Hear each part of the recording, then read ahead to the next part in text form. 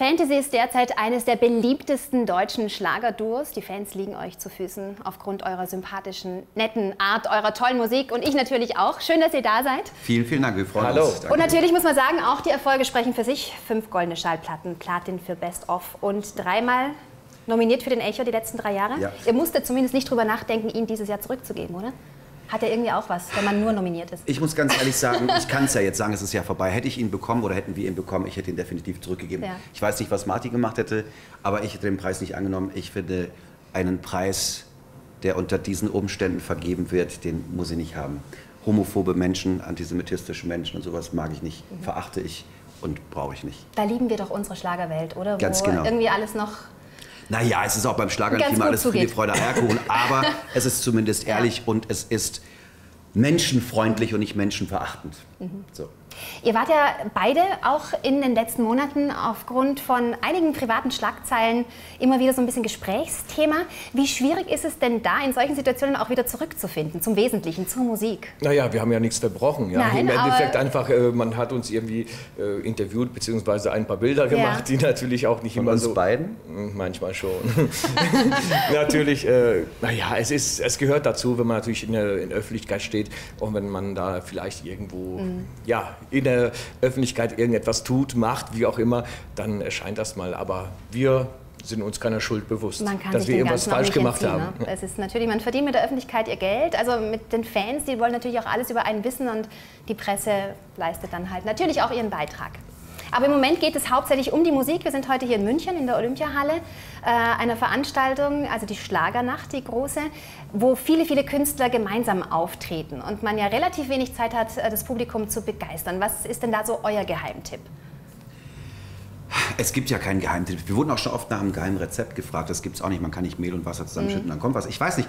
Irgendwie ist in den letzten 20 Jahren wahrscheinlich was passiert, von dem wir nie wussten, dass es so passieren wird. Im Moment genießen wir halt einfach die schönen Momente, wenn wir auf die Bühne gehen. Wir machen uns gar nicht Gedanken, woran es liegt. Ich denke, wenn man sich anfängt, damit zu beschäftigen, woran es liegt, dann geht es irgendwann kaputt. Ich denke, man sollte die Menschen einfach so glücklich machen, wie man es bisher gemacht hat, ohne sich Gedanken zu machen. Und das Schöne ist, wenn man auf die Bühne kommt und die Menschen sich freuen, ja, das reicht ja dann auch. Das hast du sehr schön gesagt. Ja. Das hättest du schöner gar nicht. Mama mia, das ist aber heute hier eine Harmonie. Wahnsinn. Heute Morgen mein Mann auf diese Seite, jetzt mein anderer Mann auf die andere Seite. Das ist ein Traum. Solange sich immer einer um dich kümmert, ist doch toll, ja, oder? Komischerweise immer noch Männer. Ich weiß gar nicht, was los ist mit mir. Und wer küsst mich? Das ist verstanden. Eure Autobiografie ist ja auch so ein Ding, wo ihr gerne auch euer Herz auf der Zunge tragt. Wie kam es dazu? Wie kommt man dazu, als Fantasy jetzt einfach mal so ein Buch auf den Markt zu werfen? Da muss ich ganz ehrlich sagen, das war nicht einfach so. Wir haben uns schon viele Jahre Gedanken gemacht. Wir haben uns schon nach 5 Jahren Gedanken gemacht. Irgendwann müssen wir mal ein Buch machen. Sowas macht man eigentlich am Ende seiner Karriere oder irgendwann, wenn sonst nichts mehr läuft. Ne? Wir erleben so viel und in den 20 Jahren haben wir so viel erlebt. Und wir haben uns also wirklich schon vor 5 Jahren nach Fantasy immer Gedanken gemacht, dass wir mal ein Buch machen müssen. Und jetzt waren es dann schon 20 Jahre. Und wir haben gesagt, also wenn nicht jetzt, dann wann sollen wir es denn überhaupt machen? Und irgendwann haben wir auch die Hälfte vergessen. Und insofern haben wir uns entschlossen, das Buch zu machen zum 20-jährigen Bühnenjubiläum passend. Und haben uns da auch zu entschlossen, alles, was noch keiner von uns weiß, in diesem Buch dann auch offen kundzugeben. Das Schöne ist, es wird wahrscheinlich noch ein zweites Buch geben. Tatsächlich? Ja, gibt es noch was zu erzählen? Na, es gibt noch jede Menge. Also Teil 2 ist very interesting. Okay, da bin ich aber gespannt. Ja, und eure Bodenständigkeit, die kommt ja nicht von irgendwoher. Das war ja auch nicht immer so ein ganz einfacher Weg, den ihr hinter euch habt. Nein, mit ihm schon mal gar nicht. Ja, das war wirklich schon ein katastrophaler Vorfall, schon fast ein Zufall, ja. Nein, aber in 20 Jahren. Unfall. In 20 Jahren erlebt man natürlich so vieles. Und wie gesagt, wir haben früher von allen Kneipen im Ruhrgebiet besungen, bis heute zu den größten Arenen. Also da gibt es schon sehr viele Geschichten. Und ja, und es gab schlechte Tage, natürlich auch gute Tage, so wie heute. Aber wir wissen, wo wir herkommen und deswegen denke ich, dass wir auch dementsprechend so normal geblieben sind. Na, auf jeden Fall könnt ihr natürlich auch auf viele, viele tolle, große Erfolge zurückblicken.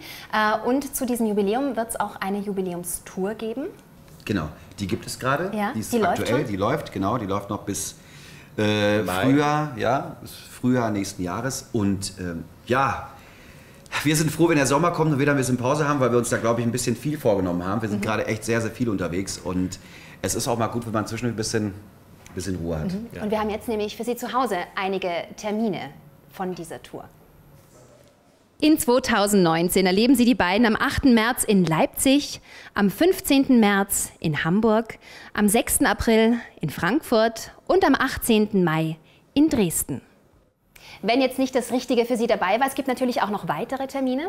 Wo können sich die Leute informieren? Ja, am besten auf unserer Homepage. Oder bei eventim.de. Da geht immer was, das stimmt. So wie Freddy gerade erwähnt hat, bei uns auf der Seite fantasymusik.de. Oder bei uns zu Hause anstellen oder anrufen oder Post schicken, wir werden Sie beantworten. Auf jeden Fall. Sie finden schon einen Weg.